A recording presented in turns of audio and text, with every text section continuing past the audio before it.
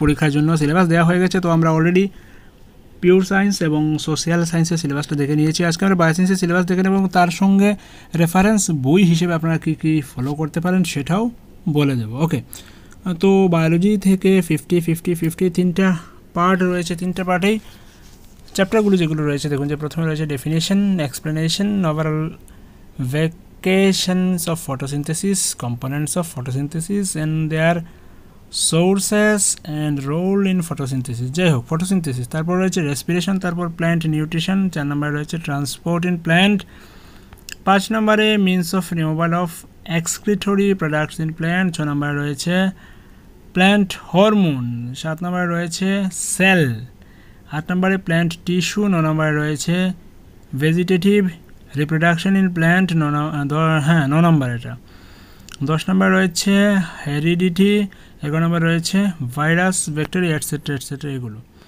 তারপর সেকশন বিতে যেগুলো রয়েছে ব্রিদিং অর্গানস ইন অ্যানিম্যাল, 2 নম্বর রয়েছে phases of nutrition in animal, 3 নম্বরে রয়েছে সার্কুলেটরি সিস্টেম, 4 নম্বরে লোকোমোটরস organ of different animal, 5 number cell cycle, 6 number reproduction in animal, 7 নম্বর হচ্ছে মরফোলজিক্যাল অ্যান্ড প্ল্যানেটোলজিক্যাল এভিডেন্স, 8 নম্বর রয়েছে এক্সপ্লেনেশন অফ অ্যাডাপ্টেশন, 9 নম্বর রয়েছে বায়োকেমিক্যাল সাইকেল, এখানের মধ্যে কার্বন সাইকেল, নাইট্রোজেন সাইকেল এগুলো রয়েছে, ইকোসিস্টেম, ফুড চেইন এটসেট্রা এগুলো রয়েছে। 10 নম্বর যেগুলো দিয়েছে সেটা হচ্ছে conservation of wild life. Group সিতে যেগুলো রয়েছে ব্রিদিং অর্গান, 2 নম্বর দিয়েছে type of food, there sources and nutritional importance, 3 নম্বর রয়েছে components of blood and section of each component of blood group, blood coagulation etc. 4 number রয়েছে structure and sanction of main excretory organ of human, 5 number nervous system, 6 number হচ্ছে গিয়ে endocrine gland of human, 7 number হচ্ছে reproductive system, 8 number communicable and non communicable human diseases সেগুলো রয়েছে। তো বায়োসায়েন্সের যে subject তার মধ্যে যে টপিকগুলো রয়েছে সেগুলো কিন্তু খুবই সহজে আপনারা পেয়ে যেতে পারেন, তবে নতুন যে সিলেবাসের বই রয়েছে সেই বইয়ে কিন্তু আপনারা সবগুলো পাবেন না। সেজন্য আমি যেটা সাজেস্ট করব সেটা হচ্ছে গিয়ে, আমি জাস্ট বইয়ের ইন্ডেক্সটাও দেখে দেব আপনাদের। জীবনবিজ্ঞান পরিচয়, চৌধুরী ভট্টাচার্য সাঁতরা একটা বই ছিল, সেটা হচ্ছে পুরাতন সিলেবাসের লাস্ট সংস্করণ, যেটা 2004-এর সংস্করণ, সেটা তখন ক্লাস 9 এবং ক্লাস 10-এর জন্য একত্রে বইটা থাকতো।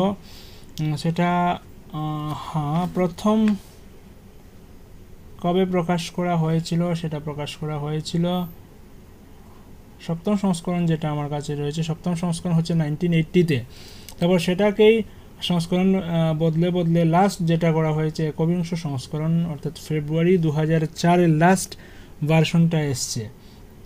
তো 2004-এর যে ভার্সনটা বই এসছে সেটা বায়োলজির জন্য খুবই একটা ভালো একটা বই আপনি বলতে পারেন, এবং সেখানে কিন্তু আপনারা যে সিলেবাস রয়েছে তার প্রায় 80% পেয়ে যাবেন সেই বইতে। ক্লাস 9 এবং ক্লাস 10-এর সিলেবাস রয়েছিল। তো স্ক্রিনের মধ্যে আপনারা কিন্তু সেটা দেখতে পাচ্ছেন, আমি জাস্ট দেখে দিচ্ছি যে দেখুন যে significance of photosynthesis and respiration রয়েছে, নিউট্রিশন ইটস ইম্পর্ট্যান্ট, তার মধ্যে অনেকগুলো বিষয় রয়েছে। তারপর সার্কুলেশন ইন ব্লাড সেটা রয়েছে, মুভমেন্ট অ্যান্ড লোকোমোশন রয়েছে, excretion, soil virus and microbes রয়েছে। তারপর ক্লাস 10-এর জন্য ছিল nervous system, sense organ with reference to human being, general ideas about hormone, cell division and its significance. Cell division কিন্তু সিলেবাসে খুব সম্ভবত নেই, আমরা দেখিনি সিলেবাসের মধ্যে সেল ডিভিশন নেই, তো সেটা কিন্তু আপনি ছেড়ে দিলেও হচ্ছে। সেল ডিভিশন সেল ডিভিশন সম্বন্ধে যেগুলো রয়েছে, cell cycle, definition and phase, types of cell division and phase, cell division রয়েছে, সেটা পড়তে হবে। তারপর growth and reproduction, heredity, evolution, adaptation, carbon cycle, nitrogen cycle, oxygen cycle সেগুলো রয়েছে। General ideas about ecosystem and conservation. অর্থাৎ সিলেবাসে আমরা যে 3টা পার্টে যেগুলো দেখলাম সেগুলো কিন্তু সবগুলো এখানে রয়েছে। বাংলা মিডিয়ামের বই রয়েছে, সেটা দেখুন যে চ্যাপ্টারগুলো বাংলাতে রয়েছে। জীবন বিজ্ঞানের গোড়ার কথা, পূর্বপাঠ, সালোক সংশ্লেষ এবং শ্বসনের তাৎপর্য, পুষ্টি বিভাগ পরিপাক, সংবহন এবং রক্ত চলন গমন, রেচন, ভাইরাস, মাটি এবং জীবাণু এবং মাইক্রোবস। তার মধ্যে যে সাব টপিকগুলো রয়েছে, যেগুলো আপনার রয়েছে, সেগুলো দেখলেই হবে। তো এই বইতে যেভাবে ডিটেলস দেওয়া রয়েছে, খুবই ইম্পর্ট্যান্ট ডিটেল রয়েছে এবং কোনো ডিটেল বাদ দেয়া নেই, সবগুলো বিষয় দিয়ে দিয়েছে। বর্তমানে যে এনসিইআরটির বায়োলজি বইটা দেখবেন যে অনেক কিছু জিনিস আপনি চাইছেন বা প্রিভিয়াস ইয়ারের প্রশ্ন মিলিয়ে দেখবেন যে অনেকগুলো প্রশ্ন এসছে এই টপিকটা, কিন্তু সেগুলোর আনসার আপনি বইতে পাবেন না। কিন্তু সেই যে লাস্ট যেটা 2004 এডিশনের বই যেটা বললাম, সেখানে কিন্তু সব কিছুই আপনি পাবেন ইন ডিটেল, সেটা দেওয়া রয়েছে। তো সেই বই ফলো করলে কিন্তু আপনার বায়োসায়েন্সের দিকটা হয়ে যাচ্ছে। বায়োসায়েন্সের দশম শ্রেণী তখন ছিল যে স্নায়ুতন্ত্র এবং ইন্দ্রিয় স্থান, হরমোন, কোষ বিভাজন, বৃদ্ধি এবং জনন, বংশগতি, অভিব্যক্তি, অভিযোজন, কার্বন, নাইট্রোজেন এবং অক্সিজেন চক্র, বাস্তুতন্ত্র এবং সংরক্ষণ, এইগুলো ছিল। তো সেগুলো দেখে নিলে হয়ে যাচ্ছে, ঠিক আছে।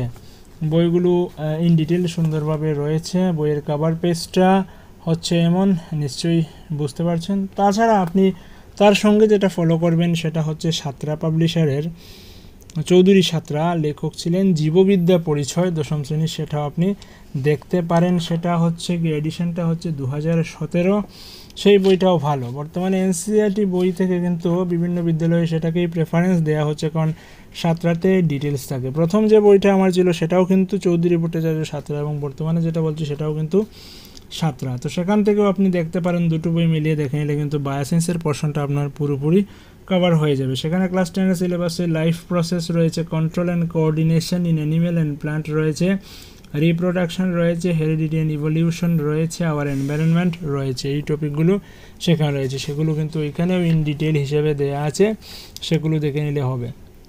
আর একটা কথা হচ্ছে, অনেকে নোট চাইছেন, এমসিকিউ টাইপ প্রশ্ন উত্তর পড়ে নেবেন। তো এমসিকিউ টাইপ প্রশ্ন উত্তর পড়ে নিলে কিন্তু আপনি এসটিজিটি খুব বেশি একটা সুবিধা করতে পারবেন না, কারণ হচ্ছে ইন ডিটেল টপিক পড়তে হয়। যে কোনো কম্পিটিটিভ এক্সামে কী দেখা হয়, আপনার সেই বিষয়ে কতটুকু নলেজ রয়েছে সেটা দেখা হয়। তো শুধু এমসিকিউ পড়ে আপনি আমার নলেজ গেইন হয়ে গেছে অনেক কিছু, সেটা আপনি বলতে পারবেন না। পুরো টপিক আপনাকে জানতে হবে, টপিক এমনভাবে জানতে হবে, এমনভাবে আয়ত্ত করতে হবে যাতে ওই টপিক থেকে যে প্রশ্ন করাই হোক না কেন আমি আনসার করতে পারি। এবং ইন ডিটেল যখন আপনি পড়াশোনা করবেন তখনই সেটা কেবলমাত্র সম্ভব হবে, আদারওয়াইজ সেটা সম্ভব হবে না।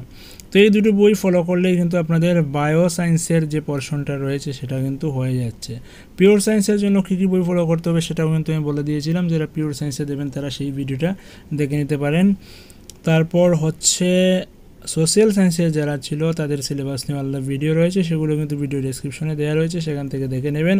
আর সর্বোপরি স্টাডি কিংবা আপডেটেড ইনফরমেশনের জন্য অবশ্যই SMDN টিউটোরিয়ালের সঙ্গে জুড়ে থাকুন। যদি আপনি ইউটিউবে দেখে থাকেন চ্যানেলটাকে সাবস্ক্রাইব করে রেখে দেবেন, কারণ যেহেতু আপনি STGT পরীক্ষার জন্য প্রিপেয়ার হচ্ছেন বা আপনি টেট পরীক্ষার জন্য প্রিপেয়ার হচ্ছেন, সেজন্য কিন্তু আপডেটেড ইনফরমেশন আমাদের কাছ থেকে পেয়ে যাবেন। আর আপনি যদি ফেসবুকে দেখে থাকেন আমার পেজে, তাহলে কিন্তু পেজটাকে লাইক করে রেখে দেবেন, আপডেটেড ইনফরমেশন সেখানে পাবেন। অনেকেই টেলিগ্রামের সঙ্গে আমাদের সঙ্গে জুড়ে রয়েছেন টেলিগ্রামের মাধ্যমে।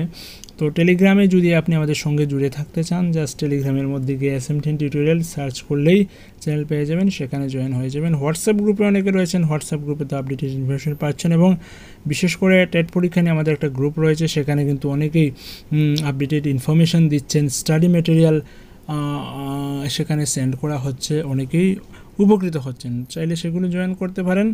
আজকে এখানে রাখছি, পরবর্তীতে অন্য কোনো টপিক নিয়ে অবশ্যই আপনাদের সঙ্গে কথা হবে। ততক্ষণ ভালো থাকবেন, keep watching and keep supporting us. Thank you.